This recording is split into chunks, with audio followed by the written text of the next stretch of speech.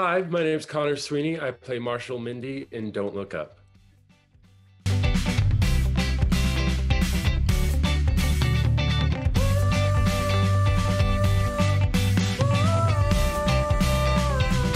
Cool. So we're really excited to talk to you about Don't Look Up, which was the #1 movie on Netflix. I heard it's one of the biggest movies in Netflix history. So Yeah, it's been out for a couple weeks. It's already reached like iconic status. So one thing I wanted to ask you is, when you auditioned for this part, how much did you know about? Did you know about there was an A-list cast? Did you know it was Adam McKay? How much were you told about it? sure. Yes, I knew about the cast, most of the cast, and that it was Adam McKay. I actually auditioned for 6 different parts in it. Wow. Yeah, so it was a whole process. I started auditioning in September of 2020, and my last audition was in the middle of November. And I think in between, around audition 3 or 4, was when the full cast was announced, and my mind was blown because it's just obviously a gigantic A-list cast. But yeah, so then my last audition was for this role that I booked, Leo's son, and yeah, it was obviously the most exciting moment of my life, getting that email being like, "You got it." That's awesome. So obviously, I'm sure there comes a lot of pressure and excitement from being with such an A-list cast. You have a lot of your scenes with Leonardo DiCaprio, which is, Yep. beyond any actor's wildest dream. So what was that experience like? What was Leo like?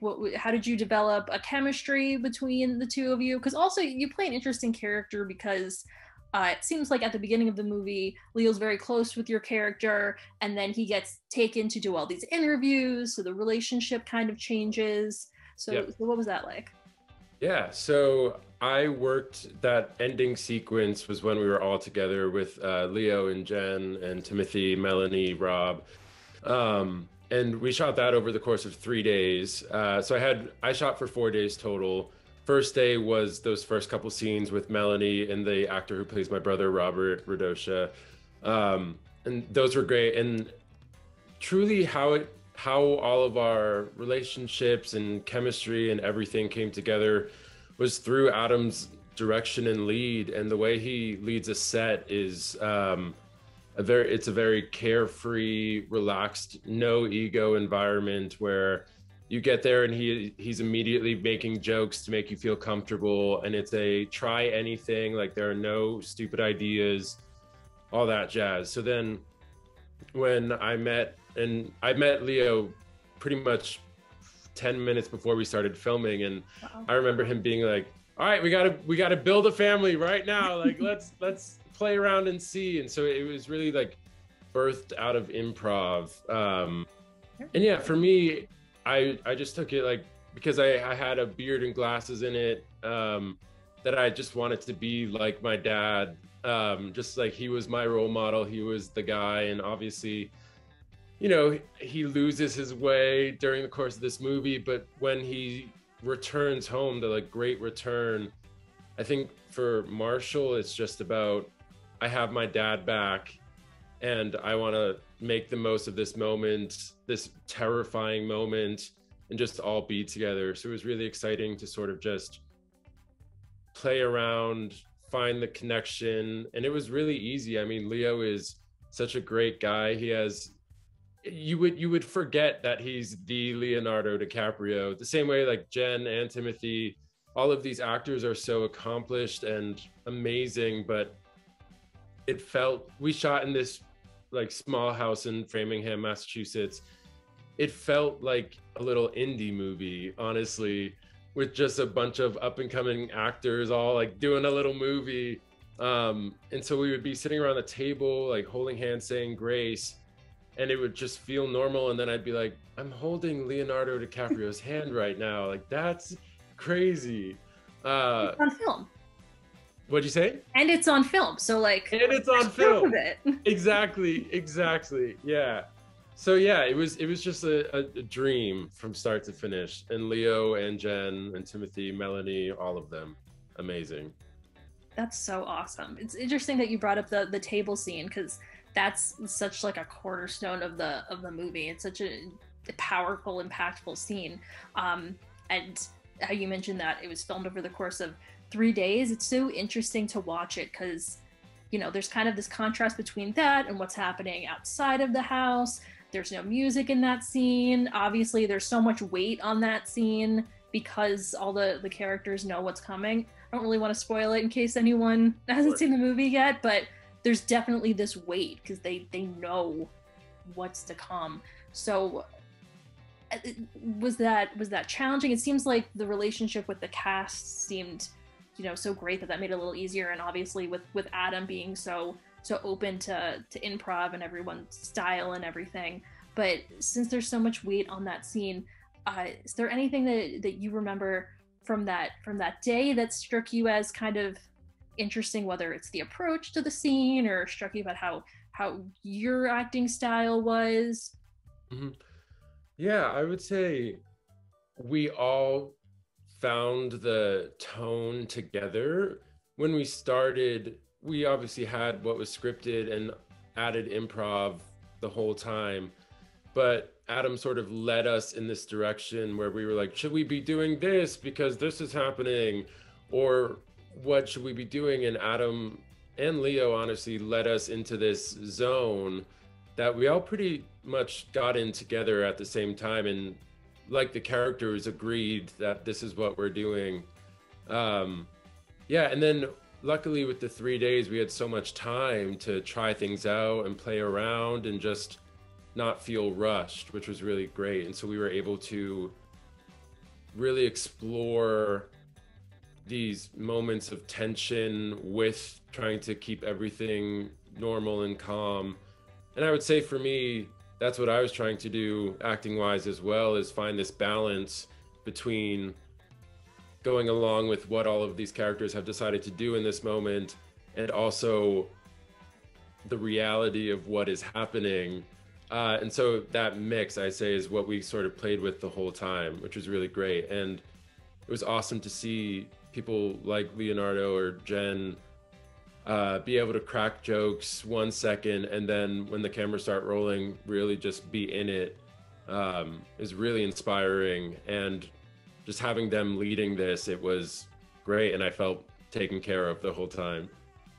Yeah, it's really interesting how you were saying that Adam and Leo were kind of like taking lead of the scene, because when I'm thinking back to the scene, it kind of seems like Leo's character also kind of like lets down the wall of, should we address it, should we not? And it seems like he's the first one to be like, we gotta say it. We gotta say the first thing to get it out of the way. And it's so interesting. I think that comes across so well on screen. And that also leads to my next question about, was there anything that you learned about your craft or just about making movies in general from working on this movie, since you were surrounded by so many, heavy hitters? Yes, definitely. I learned so much every single moment of every single day with them. I think my biggest takeaway is just how to lead a set and be number one, be number two, but still feel like it's a team sport, and it making everyone feel like they're on even playing fields. It goes back to what I was saying about how it felt like a small little indie movie because there were no egos. Everyone was in it together. Everyone treated each other like peers.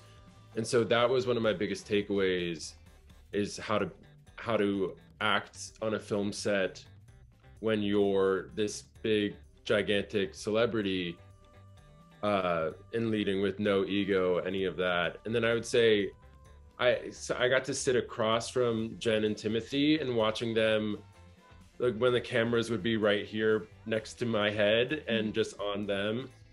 It was awesome to see them work and just see them explore and take their time. And I've seen the movie so many times now. And I really love watching Jen work, and I love her use of breath. It's really awesome to see how she grounds herself with breath. And one of the lines in the end, I guess I won't spoil it, but that she says, I remember feeling that sitting there and seeing how she got there. So really I was just studying and being a student the whole time while also being a peer of all these people. Yeah, that's cool. It's like you got to also watch the film for the first time as they were doing it. It hits you as a viewer as it's also hitting you as an actor, which is pretty Yes. cool. Yes, definitely. So, since this is such an interesting concept and idea, uh, this kind of, I don't know if this is so much a loaded question, but the movie, with people that have seen it, it's been taken so many different ways, and so many people have different opinions of what it's about. Is it serious? Is it a satire? Is it about this? Is it about that? So, what does the movie mean to you, really? Or what do you take away from it? And has your opinion of what the movie's about changed from the first time you read the script to now? Sure. Yeah, I would say what I learned as I was shooting and hearing Adam talk about the whole project, hearing Leo and Jen, because we shot towards the end, so they had done most of it. I knew going in that it was an allegory for climate change. I knew that was sort of the main focus in my head. And then I discovered while working on it, and then since, and seeing it and seeing reactions, that it's also really about how we communicate with each other and how our social media age has really harmed that communication, and how it gets so messed up and cycloned and the information can't get through that needs to get through. And so, yeah, for me, the beating heart of the film is how we talk to each other, and this desire to reach out and shake someone and be like, please listen to me, and to feel heard. And I think that is one of the strongest things that has developed. And then seeing all of these reactions, it just compounds that feeling of communication and just people being at odds with each other and not listening. Yeah, it's interesting to see what the movie was working with and chewing on happening in reaction to the movie on social media. Yeah. It's an interesting parallel. Yeah. That's what I was thinking too after I watched the movie on New Year's Eve. So it was so interesting to see all the things that were coming into social media just on New Year's Eve alone. And then there was all of this about the movie, and then hearing things about the movie before I actually saw it, and then seeing it and taking it in a certain way. It's so cool the way that it's able to do that. It means so many different things on so many levels that it's fun. It's an experience even when you're not watching it, when you're just kind of chewing on it and everything. Yes, I think it's great. The goal of art, in my opinion, in movie making is to have strong reactions and have people talking about these messages and the movie. So it's really cool because people have a lot of strong reactions to this movie, and that's so exciting because it means the messages are getting through, moments are landing, people are either pushed away from it or engrossed in it. In either way, they're engaging with it, and that's all you can really ask for, which is amazing. So cool. So this is another, hopefully it's not too much of a loaded question, but if you were in that experience that they've been through in the movie, if you had a feeling you only had 90, 60, 30 days left of your life, do you have any ideas of what you would do? My first instinct is to travel. I would want to travel everywhere, but it feels like the world would be in complete chaos. So I don't know if like planes would be flying anywhere. I do think maybe if you had 90 days left, maybe the world would still be kind of normal then. Maybe when it gets to like 30, not so much. Maybe okay, so then the first 60 days I'll travel, and then the last 30 days just spend it with my family. I think, yeah, the ending of this movie, every time I watch it, my heart starts racing. I get teary-eyed just because I see them all reaching for each other and supporting each other and being with each other, and that to me is everything. So it's just spending time with my family and making the most out of it, and just trying not to panic and waste these last 90 days and make the most of this beautiful earth and the people I love within it. That's awesome. So I also wanted to ask you, past this movie, I feel like the whole cast is going to have like a crazy, really busy beginning of this year with award season and everything. But what else are you working on? Is there a certain type of project you'd like to do? What's ahead for you? Yeah, really just audition season. I mean, this was my first movie, which is Wow. insane. Yeah, what a way to start. I know, I know. I remember talking to Timothy in between takes, and he was like, I assume like you guys have done a lot, right? And I was like, this is my first thing. I trained and did short films and all that, but this was my first professional gig. So yeah, so this I've now done an episode of Law and Order SVU as well. So just channeling into this first audition season that I've had with a new agent with these credits, and just hopefully auditioning constantly for great roles. I mean, I would love to continue in this path with Adam McKay and the work he does and how it combines politics and comedy and like satire and drama, all of it together, just making art that gets people talking, whether that be on a grand scale like a gigantic Netflix movie or little indies or an episode of a TV show. I'm really just trying to continue in this zone of making art that matters, hopefully. I don't know if I can say that like my art will matter, but impression on people. Yes. No matter what. So yes, that's the goal. Cool. And Adam McKay's a great place to start because he has got such a range of, he's got comedies and dramas, and he's done shorts, and he's done feature-length films, and he also uses a lot of, he works with a lot of the same cast members multiple times, so maybe his next one. That would be great. Adam, I'm available. Awesome. So thanks so much for taking the time to talk with us. It's been great talking to you, and it's, you know, congratulations on all the success you've had with this amazing movie. Thank you so much. Yeah, it's been a dream from start to finish. So thank you. I appreciate it. Have a great day. Thanks so much for joining us. You as well.